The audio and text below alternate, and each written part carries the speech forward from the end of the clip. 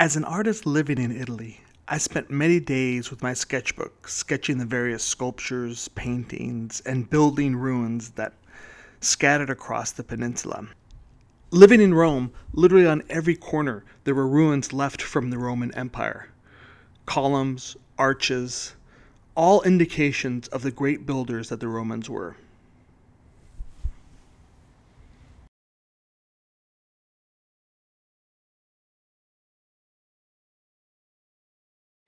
Now, to understand and really appreciate what the Romans did, let's go back in time and start with where architecture began back in this course with the primitive era. So, if you remember, we had the post and lintel. We have one post, two posts, and on top is the lintel. Looks great. Matter of fact, we still use some element of this today with any doorway that you walk in or out of, right? But there is an issue, because even though this looks pretty sturdy, the more and more weight you add on to this lintel up here, it's going to eventually crack. Now, the next small little architectural feature that we studied was the corbelled arch, in which we took stones, right, and we began to stack them on top of each other in this kind of arched bridge formation that you see here. It looks nice, it looks beautiful, but it's not all that sturdy. It's not going to hold up a weight of a big building. So the Romans are going to improve on this. Now, a Roman arch is much more beautiful, much more graceful. Okay, as you see here, right? It's a series of precise cut stones stacked one on top of each other, but the way they've been cut allows the pressure and weight of the building not to come down the middle, but to actually push down the sides and down to the ground, where the foundation of the earth is going to help build up that building. Now, the other thing is, as you can see, there's no stacked stone behind me. We have a column here, a column there, and you have this arch. In many ways, it's like a post and lintel and a corbelled arch kind of coming together, but in a much more improved way. And the fact that there is no stone behind me allows not only for a graceful entry and exit for any building, but it also means that you don't have to use a lot of material and time creating this wall. The negative space here is very practical when you're going to build an empire. You want to build things quickly, efficiently, and the arch is the thing that is going to be the key to building this empire. Now, take a look at this thing. This is a big wall. We've got to imagine how long it took them to create this thing. And this really is how people built these things up until the Roman times. If you don't believe me, let's go back in time to see what the Egyptians were doing. Now, we've traveled to Egypt.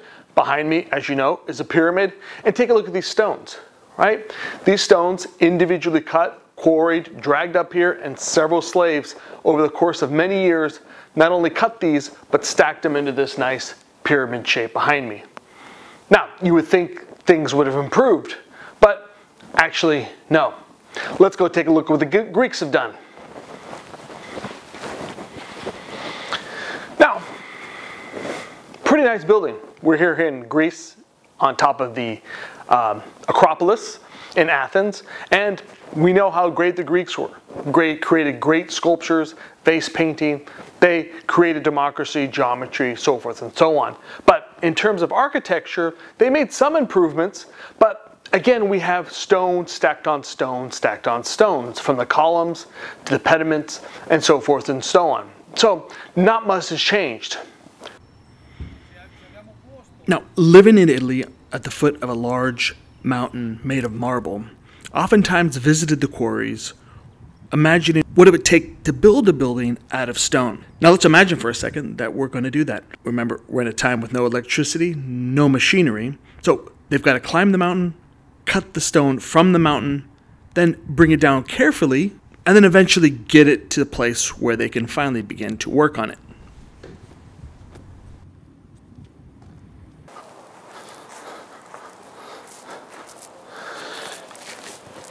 Whew. So, let's say I do eventually get the stone like the one I'm sitting on here, from the quarry, down the mountain, and eventually to my studio here in Sacramento. Well, take a look at this thing. It's not exactly the shape that I want it to be to create a wall, or arch, or anything else I want to do with it. So the next phase is to chisel this down to the right shape.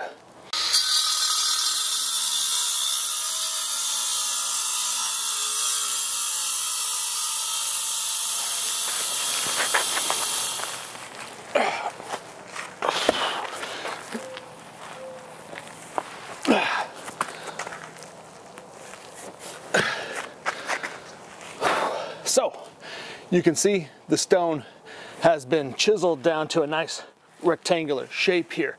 It's exactly what we want to create one piece into a big, massive wall.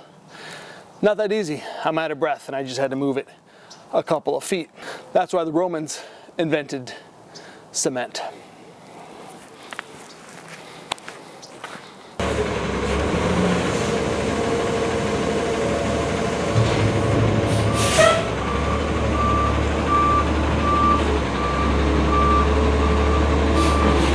That's right. A little farther back and hold, stop right there. So, we're here on the construction site of a Roman building. And you may recognize this thing that's just pulled up here. It's a concrete cement truck. You may have had it pull up to your house to create a patio or a pool. We see it all over town creating sidewalks and buildings. But even though the Romans didn't have a cement truck like this, they did invent the recipe for cement, and in doing so, radically changed architecture forever. Matter of fact, there's no modern city that you can walk into without stepping on or touching some element of the Roman Empire.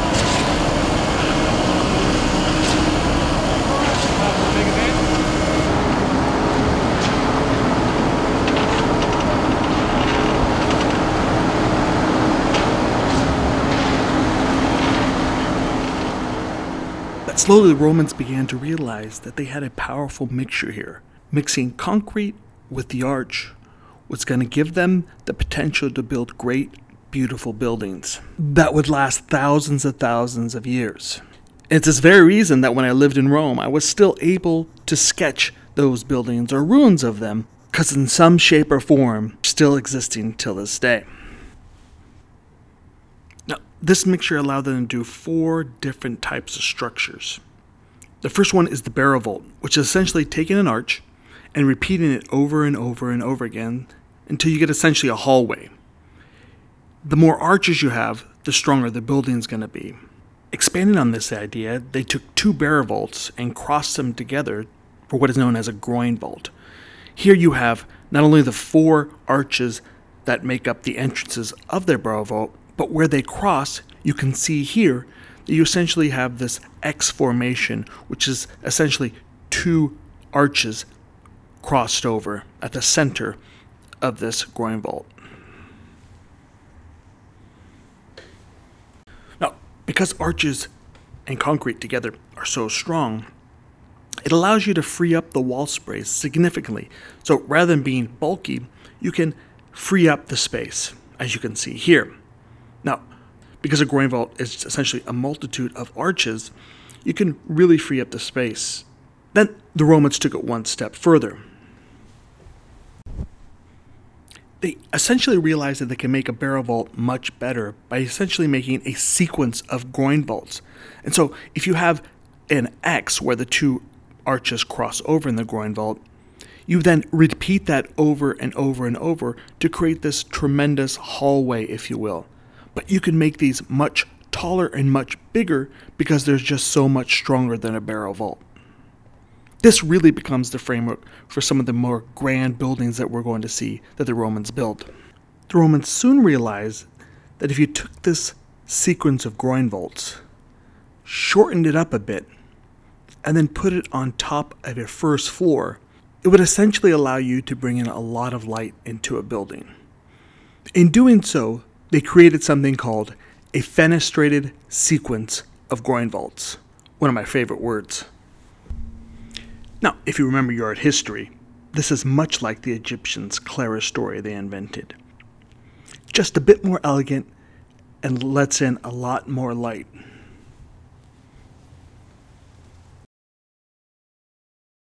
And believe it or not, the Romans managed to squeak out one more architectural structure from this combination of arches and concrete. Now, let's go back to the sketchbook. You can imagine an arch, and then you add an additional one, and then another, and then another.